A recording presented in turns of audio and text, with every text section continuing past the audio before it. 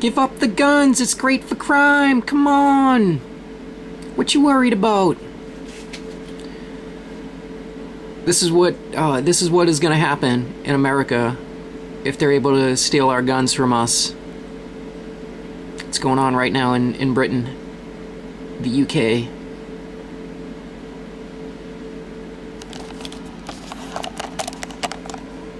Half of those on Liverpool Care Pathway never told. Almost half of dying patients placed on the controversial Liverpool Care Pathway are never told that life-saving treatment has been withdrawn, a national audit has found. Oh, it gets even worse than that, though.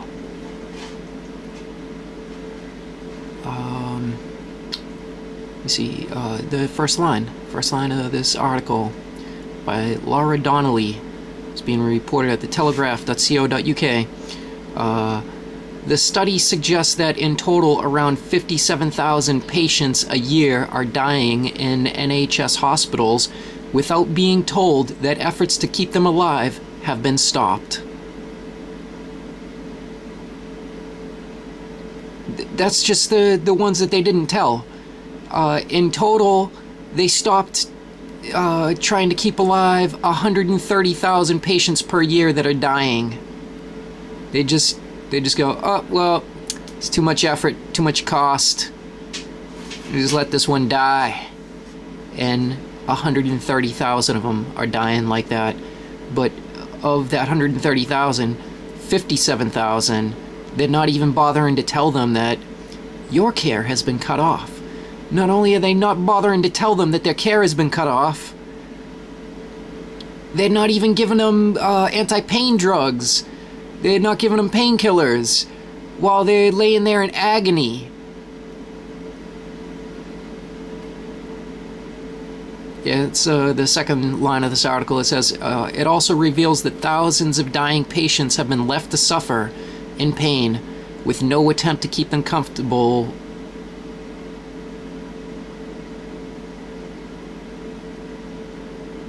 No drugs were administered.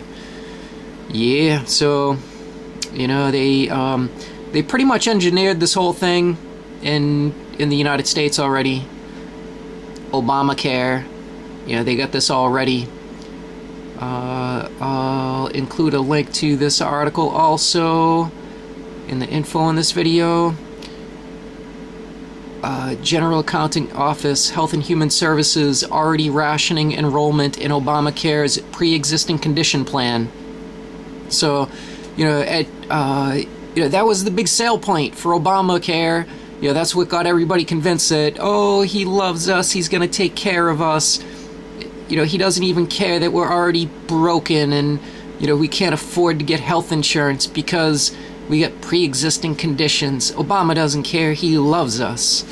And, yeah, so it turns out that they are now rationing it because they ran out of money. And so now they're turning people down. This was being reported in May of 2013. They apparently stopped enrolling people in February of 2013. So if you had a pre-existing condition, but you didn't go right in and buy some health care, and, you know, as of February 2013, you can't get health care with a pre-existing condition anymore. Yeah, apparently, you know, that's something that they had routed through the government so they could shut it down. They didn't make it so that private insurers are disallowed from turning people down for pre-existing conditions. You know, it would be like one line of legislation to establish that.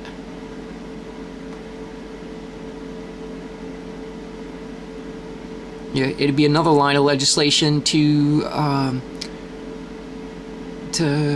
ensure that the rate that they receive is fair. You know, that they do not pay more than what it is that they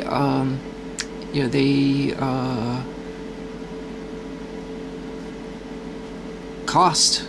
You know, their health care in total, ultimately. You know, I would say, you know, if they do, then, you know, their survivors should get a refund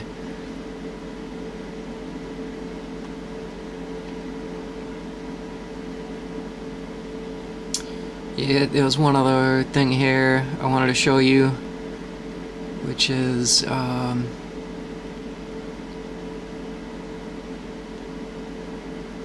it's got something to do with the IPAB, the Independent Payment Advisory Board.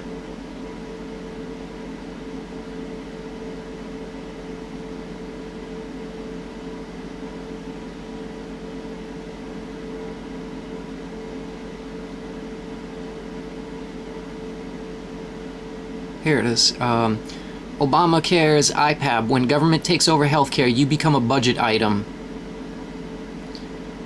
And I'll just read the blurb from this. As a physician, I would like to make you aware of the Independent Payment Advisory Board, or IPAB, a key element of the administration's federal takeover of medicine. IPAB is a board consisting of 15 unelected, appointed bureaucrats whose task it is to cut the growth of Medicare spending, and the cuts they are mandated to make will be deep. The decisions IPAB makes behind closed doors can only be overturned by a supermajority of Congress, something almost impossible to achieve. They made one of these boards to determine what private health insurance is going to cover also, and it's called oh, this is the one that I had to look up. Yeah, I'm in the process of looking this up right now. I just forgot what the acronym that it's called is. Anyhow, yeah, they set up this board, unelected, appointed bureaucrats, that it is their job to determine what you get in your private health insurance, and they are nixing all kinds of preventive care, and unless you pay some exorbitant fee, then you don't, there's like like you don't get anything but just absolute basic care. And the doctors, they won't even tell you about the options that you have, just what would cure you or heal you or fix your condition. They won't even tell you about what it is that you could do, because you're going to them with a certain insurance code, and they know that if it's not covered by the insurance, then they are not to tell you about it. There was a doctor that testified before Congress, and he said that doctors are now allowed only to, they're not allowed to ask any questions, and unless you have a specific complaint that you bring to them, then they are only allowed to take your heart rate, listen with a stethoscope to your heart, and just these, I think, blood pressure, take your blood pressure, and then other than that, then the primary care physicians, if they do anything beyond that, and you haven't brought to them a specific complaint, then they are in violation of the mandate from the insurance company, and the bill will not be covered. If they start asking you questions, if they're like, "Oh, I noticed you got this mole hair on your back. That looks like it might be cancer. That might grow into your bloodstream and wind up with brain cancer. So we should get that checked out."